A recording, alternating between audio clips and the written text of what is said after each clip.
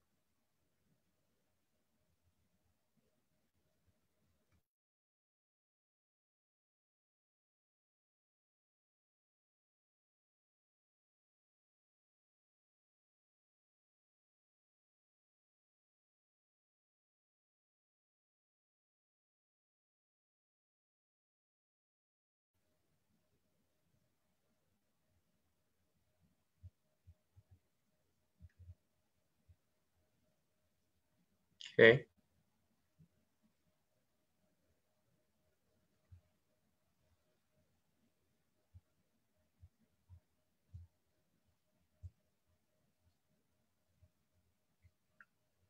Not sure how long I should wait to get this going.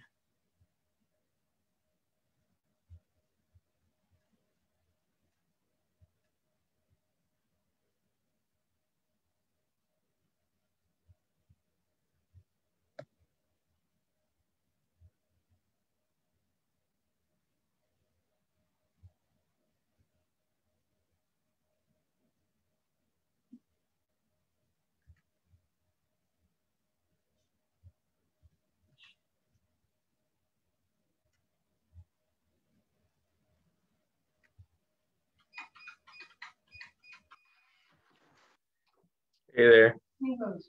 Oh, I can go ahead and start. Okay. Okay, I will. Yeah. Sounds good.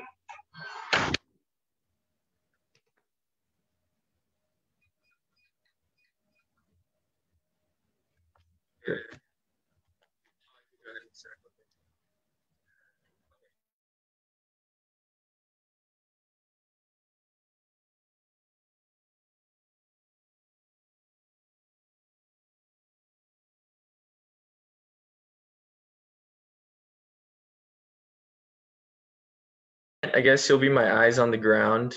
If something goes array with video or audio, please let me know. I will be pending, or I'll have the chat between us open. And if you want to add questions, you should be able to in the comment section. Yeah.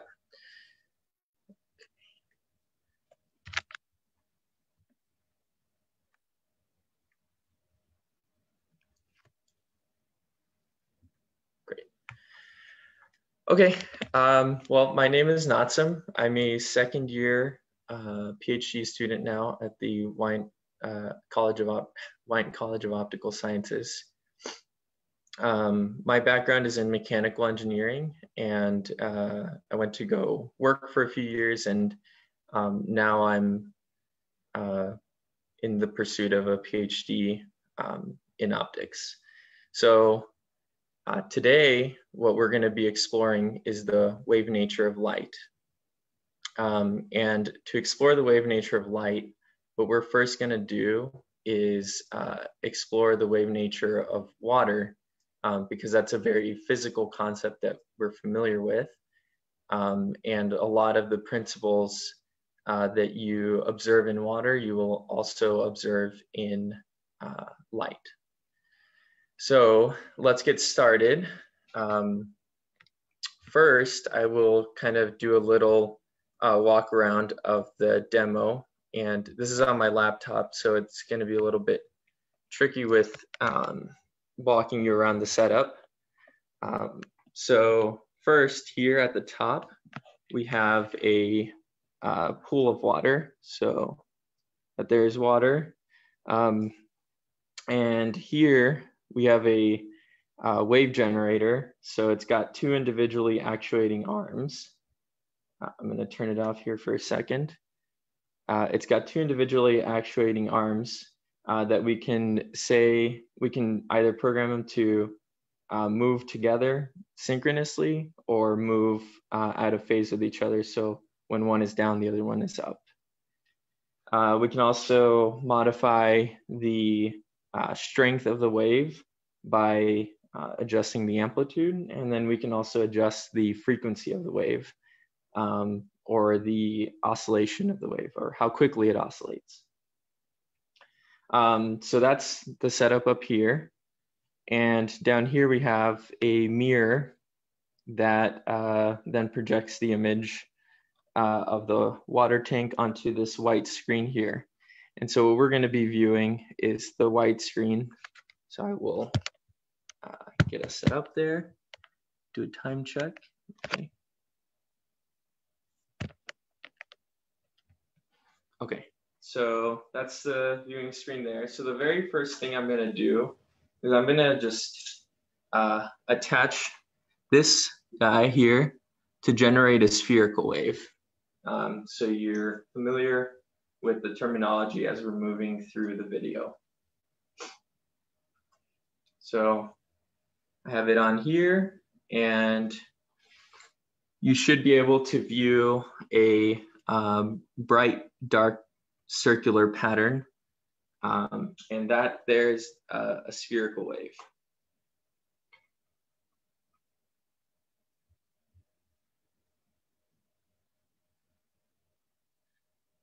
Okay. And so you can see there's a few characteristics. There's spacing between the light and dark regions. You can also see that and that spacing is controlled by how quickly we're oscillating this arm up and down. So if I reduce the frequency, there's some interaction between the camera and this, so it'll be hard to exactly see the exact replica of what you see here in person. But I can reduce the frequency quite a bit, and you should see the light and dark regions begin to become more spaced apart. So I'm going to reduce it significantly there. And if I increase the frequency, the light and dark regions get closer together. And again, there's no magic here. I'm not a magician. I like to think of myself as a scientist, or a person who likes to study science. So here, it's water. I can flick some here still. So next, what I'm going to do is I'm going to generate another spherical wave on the other arm. So I'm going to turn this down, and I'm going to put this on here. So now you should be able to see two spherical waves. And right off the bat, you can see some interesting things happening. First, we'll look at the region here between these two spots. And so what you can see here, right at the center, there's there's this region that is kind of staying almost constant. And so what's happening is when you have two waves, and you can also think of this as like a swing set.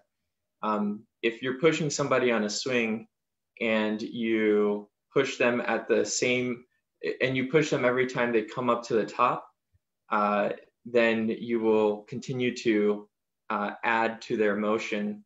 But if you push them when they're not exactly at the top, you're actually going to destroy their motion.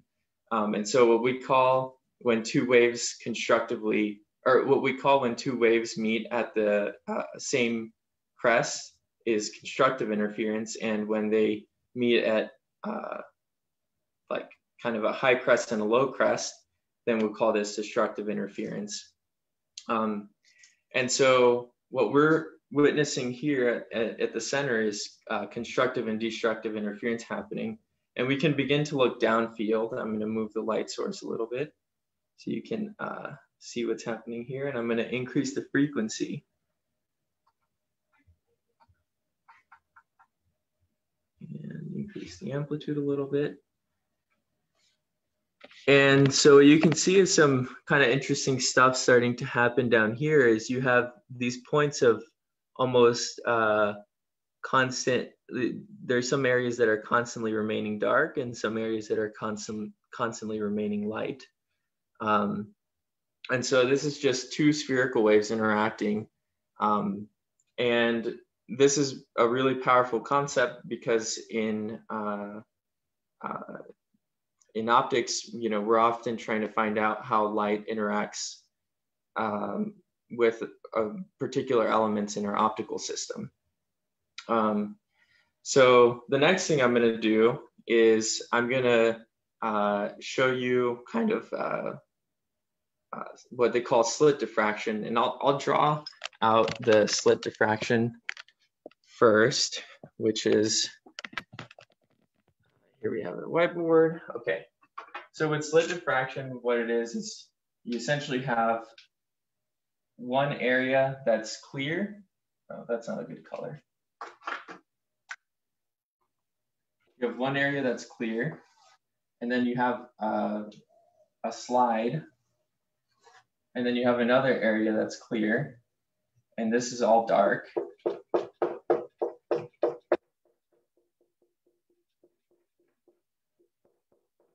And so when you illuminate light through here, we want to be able to understand what's happening on the other side of the mask. So we can see that in over there, we're generating these spherical waves. And so when we have kind of just a flat wave coming here, the flat wave interacts with this edge here. It interacts with this edge here. It interacts with this edge here and here. And so from here, we're generating spherical waves. And I'm going to demonstrate that over on the water wave tank.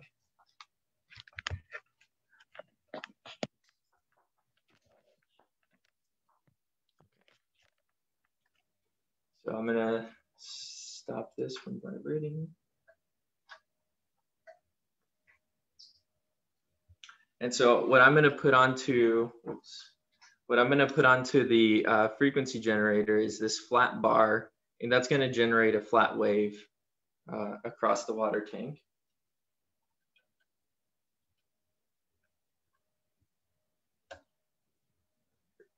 And just to show you, I'm going to turn it on. And there's our flat wave going across the water tank.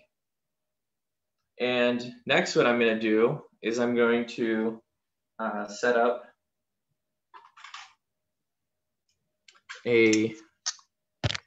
I'm going to put this in the water tank, like so, to represent the slit diffraction that I just drew up on the whiteboard. So here is our two slits, and then this is our mask. So basically where light can't pass through.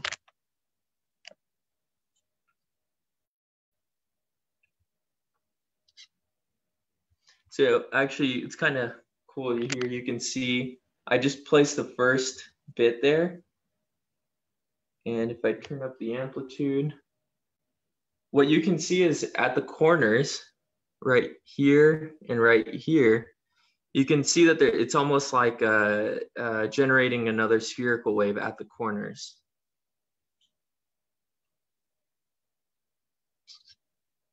So I added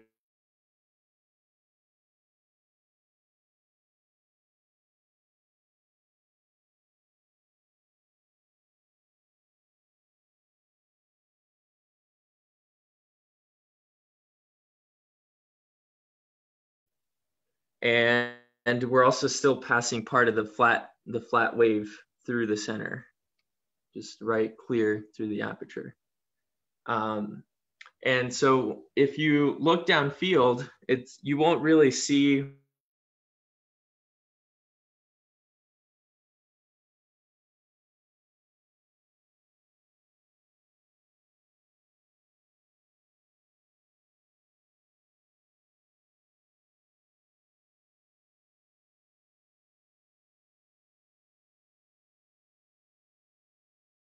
kind of distinct bands where over here it's well lit up. This here, it's hard to tell, but kind of what you're supposed to see is a bright center region and a dark side region, like so. And then you're supposed to just see bands of alternating brightness and darkness at the far field. And I'm going to try turning on the strobe, and maybe that will become apparent. Or maybe we will just have a seizure. Let's see.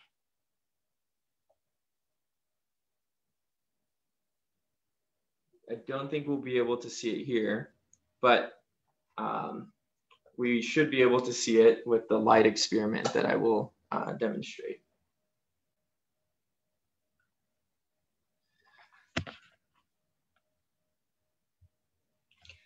So just a few things, I can modify here is I can increase the frequency, make it move much faster. I can decrease the frequency. Can decrease the amplitude, increase the amplitude. So these are just little control knobs here. We're going to move over to our slit diffraction experiment to kind of see the behavior of light, but now without the water tank. So first I'll introduce the experiment. Here we have a helium neon laser and power switch. And from the helium neon laser, we're illuminating our slit diffraction mask here. And the way that our slit diffraction mask looks like, I'll draw it on the board here.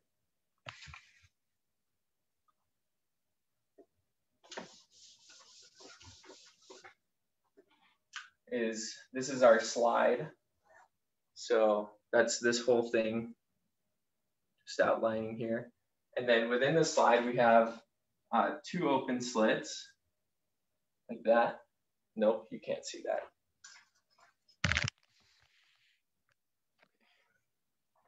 And then let me make our slide bigger.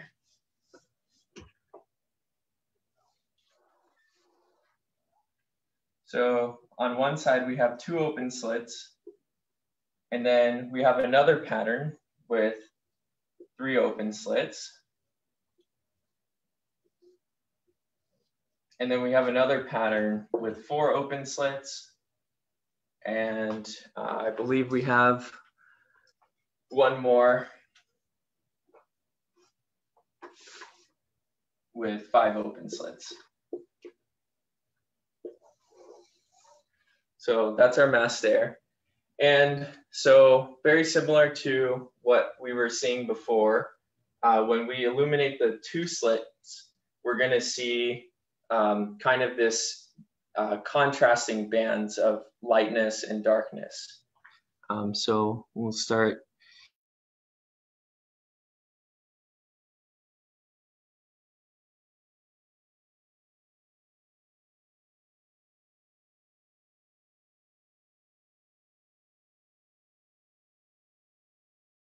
board. And you can see there are alternating bands of lightness and darkness. And the areas that are lit up are actually quite large. The areas that are not lit up are quite narrow. And one of the things that when we do all the math for this out is we find out that the more slits you add, the more concentrated the brightness region becomes. So what we're going to show next is that exact effect happening. So right now what we just demonstrated was 2 slits being illuminated. We're going to go to 3 slits.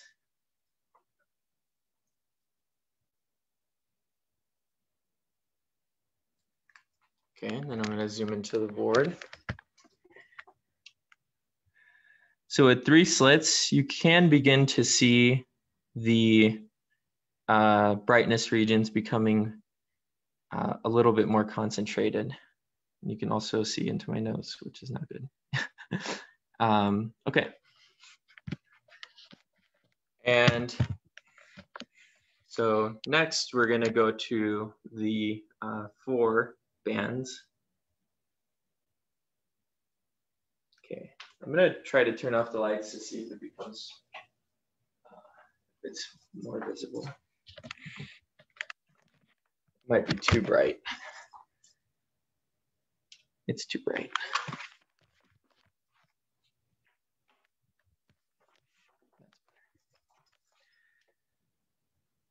So you can see there, they're becoming a little bit more concentrated.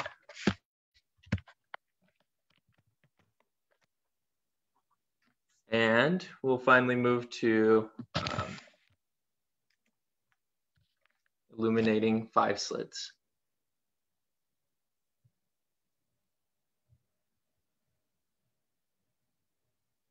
Okay. And there we have very distinct bright and dark regions. And so we can explain a little bit more of what's happening when we increase in slits through a lot of math, or we can try and explain it in a slightly more simplified graphical way. So first we'll just start with 2 slits. So we have our laser source that was coming in. Is that better? Yeah. That was coming in like so. And we have our mask. This is a side view of our mask now. And I'm going to draw our 2 slits in here. And okay. And so, you know, we start off, like I was saying, we generate a spherical wave here. We generate a spherical wave here and here at every corner.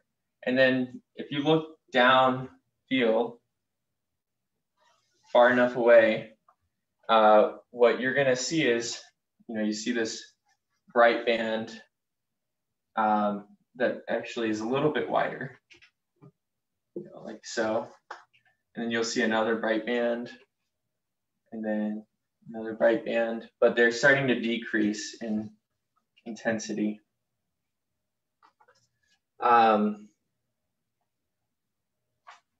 Yes, okay, so when we continue to add more slits,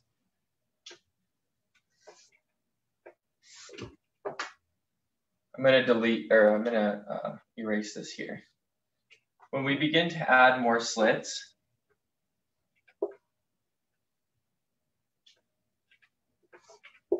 so here's 3. What's going to happen is there's going to be more regions of constructive interference and more regions of destructive interference. And what that's going to do is it's going to narrow the spot size like that, and then narrow this, and like so. So this is a trend that we see, and the reason we can say that light in this case behaves like a wave is because when we give the math treatment to light as a wave, and we take the math treatment as how it interacts with these slits, and then find out how it interacts down here, we are able to match both the physical observation we make and also the math that says we should get these results. So it's really quite satisfying to see this happen. But you don't have to be great at math to appreciate these results. You can just appreciate that that light itself is a wave, and we can do a lot of really useful things with light when we understand its underlying characteristics. I mean, we take it, I think, before I got into the field of optics, I think I took it for granted to just know that a light bulb was lighting up my room, or that the screen was providing, an image of the documents that I'm looking at.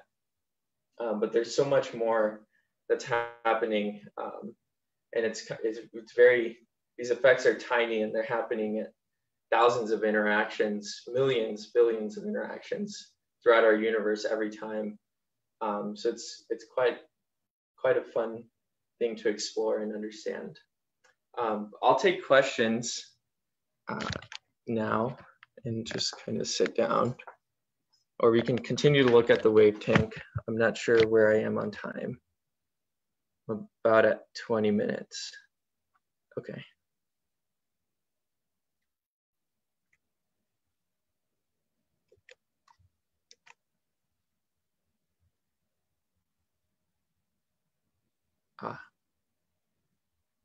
Okay.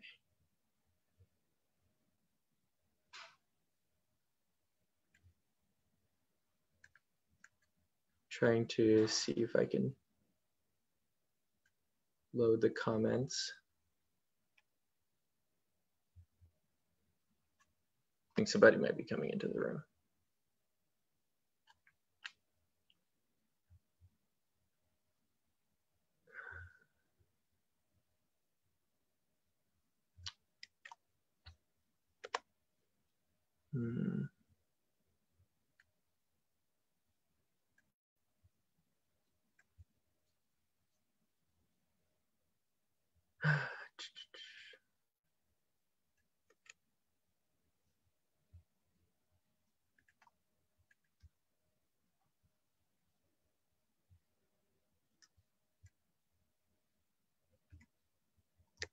Okay. When did I first learn about this? Oh, okay, hold on. There's a few questions now popping up. How does the wavelength of light affect the diffraction pattern? Okay, so first to just talk about what exactly the wavelength of light means. Basically, it's the spacing, the physical spacing of when the light wave repeats itself. And so when you increase the wavelength of your light, the light and dark regions begin to increase in size, or begin to space apart. When we were viewing the whiteboard, the light regions space apart farther. And there's some physical intuition that you could, kind of arrive at these results, which is the waves themselves are larger. And so the regions of constructive and destructive interference will be larger themselves. So that's kind of a way to approach this. So when did I first learn about this? I think that a question is about when did I first learn about diffraction? And I learned about it just one semester ago. you know, like I said, my background is in mechanical engineering. Nobody's coming into the room. And yeah, so I had never been introduced to these concepts before. And so,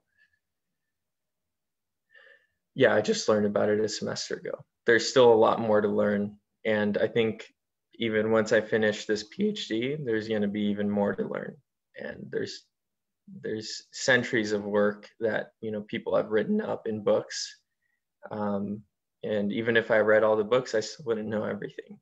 And I think that's part of accepting that we as humans, we don't really know much, but we're trying to make sense of the physical world around us. And that's really what science is how can we observe nature, quantify it, and then do something useful with it.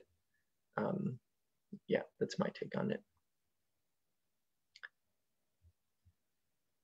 So with that, it looks like time is, I'm at time for sure. I've passed my time. So I'm going to close this. Thank you for joining me today. It was my first demo, and I hope to do more and also improve in terms of how, you know, we can demonstrate these concepts, because you know, the biggest reason for me to be here today is not to see a video of myself explaining this. I want to encourage some sort of curiosity in this field. Yeah. Oh, one more question. What's been your favorite niche topic so far in optics? That's a good question. I think, you know, on one hand, you know, there's like 4 different tracks you can do here at the Wyant College. You can kind of go the optical engineering track. You can go the imaging sciences track. You can go the like quantum physics track. And my goodness, I'm spacing on the 4th track right now. But, you know, so I went towards the optical engineering track, and, you know, the classes I have to take, I don't get to explore a lot of the like quantum physical or the quantum world, which I think there's a lot of I think there's a lot to learn in quantum physics that I think would really entertain my brain. But I also recognize that, you know, as a career, you know, that may not necessarily be the road that I take. So I have to do something that's going to be something that I will continue as a career and always, you know, be able to find enjoyment in. Not that I wouldn't be able to on the other side. It's just my brain naturally looks to, you know, build things and, you know, solve engineering problems, not theoretical problems. Trent asks, how did I become exceptional at using SolidWorks? So SolidWorks is for all of you out there, SolidWorks is a really cool 3D modeling tool. It allows you to basically model any physical object in 3 dimensions.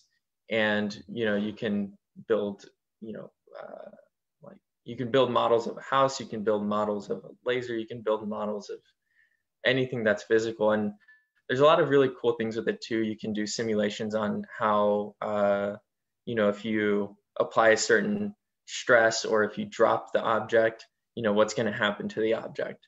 And really, you know, these simulations, they're physics engines that propagate rules that we've learned in science through you know, it propagates these rules through a bunch of math on the computer. And there's a lot of great people that have done the work to build these tools for us so that we can use them and not have to, you know, recreate all this math and recreate all this science. It's all packaged into one thing for us. So I encourage you guys to explore these kinds of software tools. There's so many of them. There's software tools for 3D modeling. There's software tools for modeling optical systems. There's software tools for understanding chemical interactions. And, you can get pretty far, even in high school or even in middle school, because if you're just curious about something, you'll start asking questions, and, you'll find the right people if you kind of want to figure something out. So I definitely encourage just dabbling in these things, even if you don't know anything about light.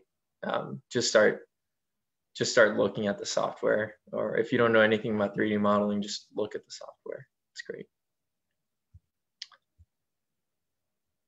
Okay, I still taking questions.